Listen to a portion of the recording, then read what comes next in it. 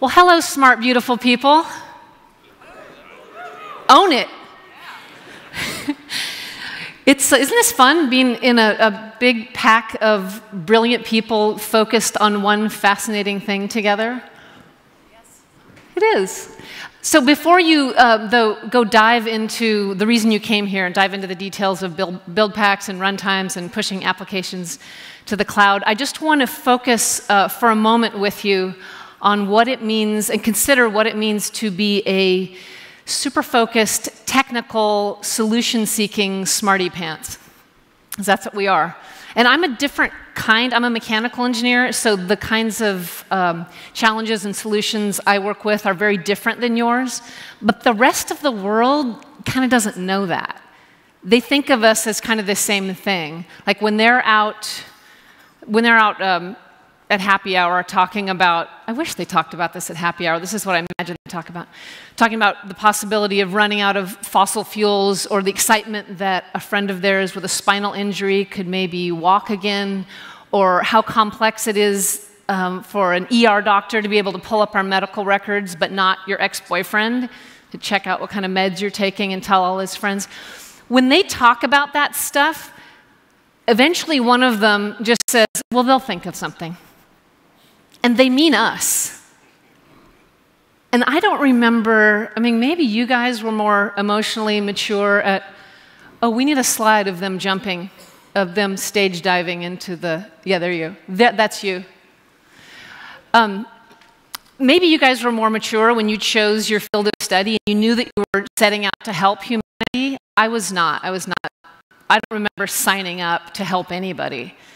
I don't even remember being connected to other human beings after school.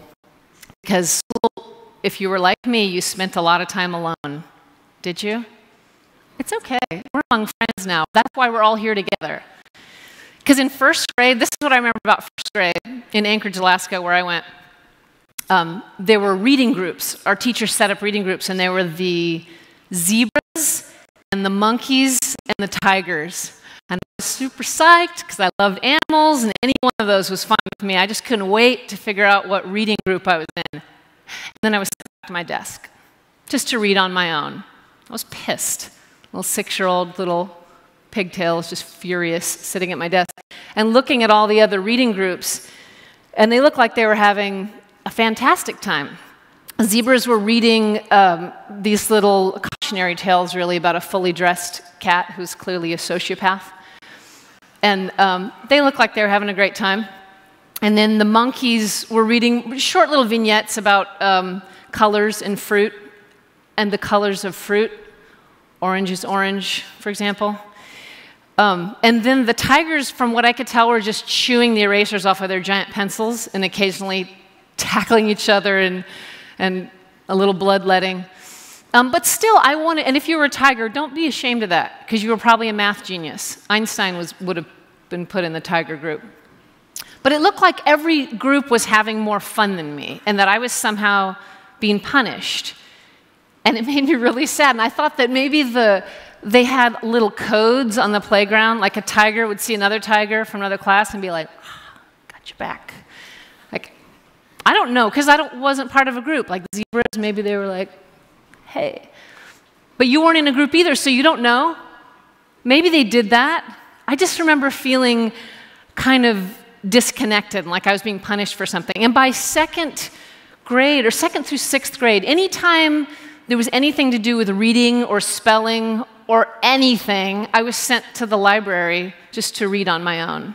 Were you guys ever just sent to the corner to do your own thing? You were in the corner coding, second grade. I got this.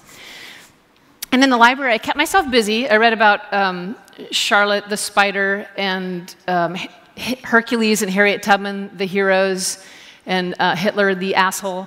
Because even at 10 years old, I mean, you know, it's very clear.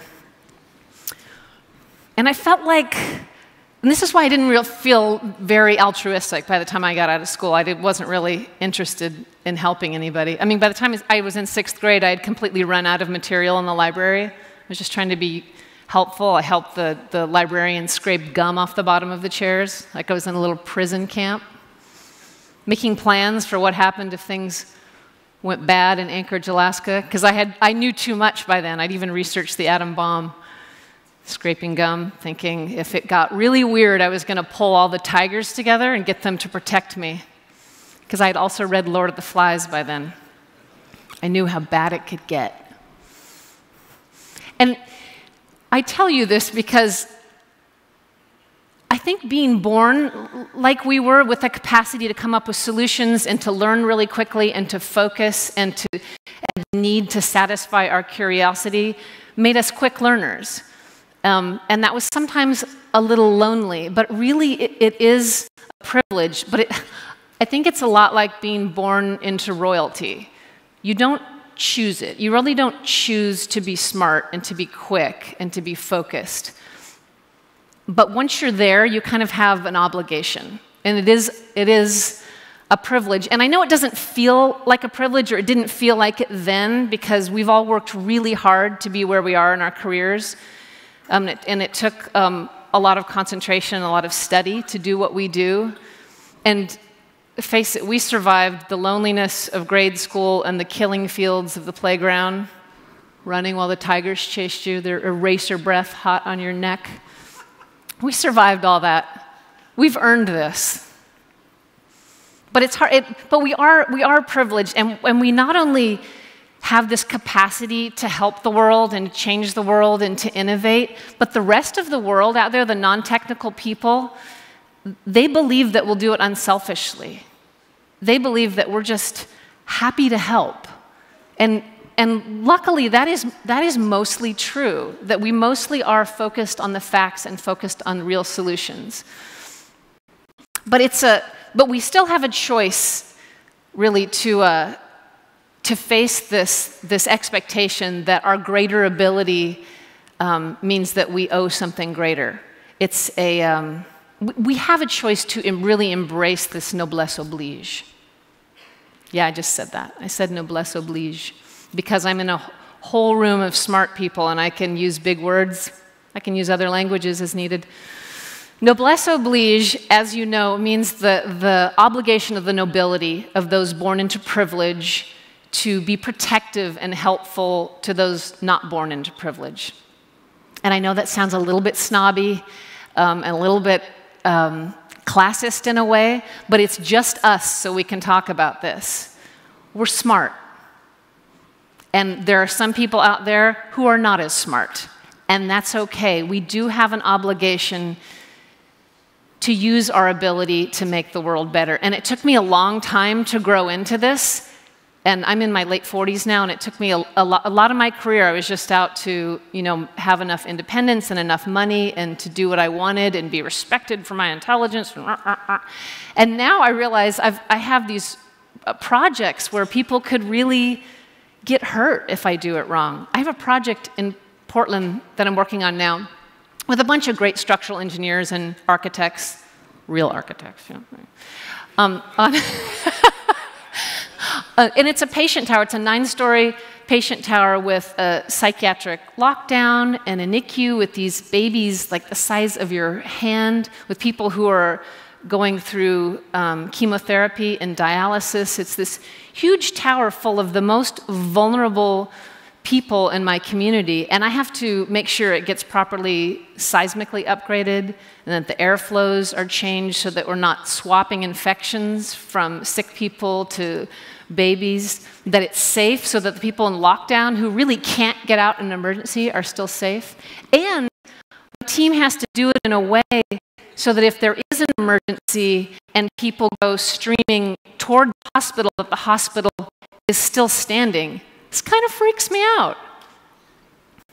And we're all in this together, because 80 years ago, if there were a power outage, a prolonged power outage, you light a few candles, you have a party, we're good. But now, between your pack of geniuses and my kind of engineers, we make sure that the power is on, that the water is running, that communications are up. And if things go bad, if we don't get this right, now they're really, in a prolonged outage, there really could be and will be food riots. I know this because I hosted a TV show where all we did was look at worst-case scenarios. And if that happens, and in fact, if there's a power outage for very long, since you are the solution people, the technical people, your friends and neighbors will come and find you. They'll come to your house and they'll expect you to like make a generator out of a stationary bike and a car battery and purify water from a wading pool and a bunch of saran wrap. Just because they expect you to have answers. And they also expect you to do it in a way that's very generous and doesn't turn you into like the warlord of Clover Court. They expect this of you. Can I get that next slide and see if you guys, do you know who this guy is? This is the super nerd of the world, Archimedes. And this is his moment, his eureka moment in the bathtub when he understands buoyancy and then runs out in the street naked. Which in high school, the way I heard the story was blah, blah, blah, naked guy in a bathtub, blah, blah, blah, naked guy running through the street.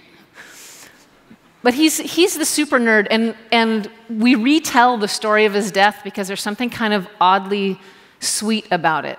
Because he's just such a nerd, even to the moment of his death. And this is kind of what the world expects us to be, so above the fray. Syracuse is being sacked by a Roman general, and the Roman general has said to his soldiers, bring this guy back alive, because he's an innovator, he's a smarty pants, he's very useful. And he's sitting there doing geometry or something in the sand, doing a new prototype for a water screw. And the Roman soldier comes up and says, come with me. And Archimedes says, go away, I'm doing geometry. And the Roman soldier kills him. And there's something so oddly sweet about this story because he's so in love with innovation and knowledge and invention that he literally dies for it. Like he doesn't even bother to look up at this invading soldier. Or else it was just a giant misread of social cues, which we're also known for. Like, you cannot get any more socially awkward than, stay away from my geometry, armed soldier. Yeah, that didn't turn out well for him. But it's kind of sweet. That's how the rest of the world thinks of us. Pure, sincere, and it's kind of terrifying for me. Maybe you embraced it early, but I am coming to it late.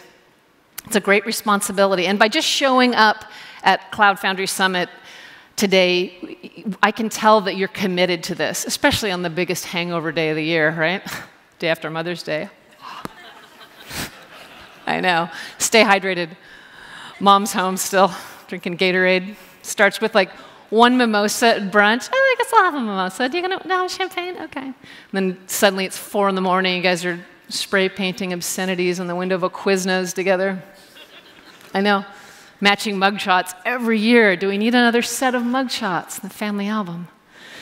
So you're here, obviously, because you're committed to sharing technology and self-policing and educating and training the next group coming up. And in some ways, obviously, you've internalized this oath of the innovator, that I will code and build and design with the next coder, builder, designer in mind. I'll leave some breadcrumbs. I'll do it sensibly. I will put collective progress before individual recognition, which is funny that this group got it so right, because it's something that governments and hippie communes have been going for since the beginning of mankind, and somehow you guys got it right. And mostly, the oath of the innovator is, I will be worthy of the world's trust. And that's a big one. It's like this guy. We don't really belong in the groups of zebras or monkeys or tigers. We are like freaky, royal-born unicorns. We're geeky superheroes. Next slide, geeky superheroes. This is not to scale, by the way. Just want you to know that I understand that. That's how superheroes look. See, these are the beautiful people because we're crucial. In fact, some of you have gotten a little bit more beautiful since you walked in. Did not expect the group to be this good looking, I gotta tell you. But whatever we are, the world believes in us completely and sincerely. They trust us. They know we will think of something. So do that. Go, think of something. Go, think of something. Thank you.